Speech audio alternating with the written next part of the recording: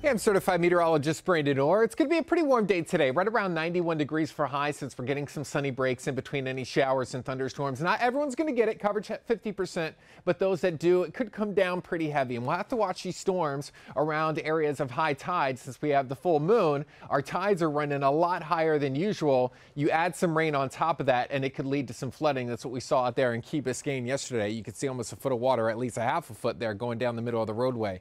Next high tide is coming up in the 9 o'clock hour, a little bit later on tonight, and then we'll have to watch tomorrow morning's high tide, which is in that 10 a.m. hour. That's where we could see it a little bit higher than what we see tonight. And we'll, of course, watch out for any storms that develop around those hours as well. We are locked into the storm zone into the weekend, so it doesn't look like a complete washout, but we have enough moisture for heavy downpours at any point this weekend. The feature I'm watching, though, is up here towards New York City. It's been giving them some flooding. They saw several inches of rain so far today.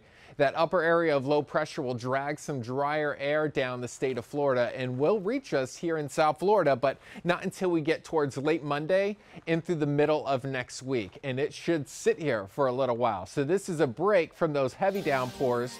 Instead, we're just looking at a few lighter showers off the water every so often. That's what that 30% is. Tuesday, Wednesday, Thursday. We don't have that flooding threat like we do the next few days, and we trim a few degrees off our temperatures. Find updates anytime over on local10.com. You can take us with you too with our free Weather Authority app. Have a good Friday.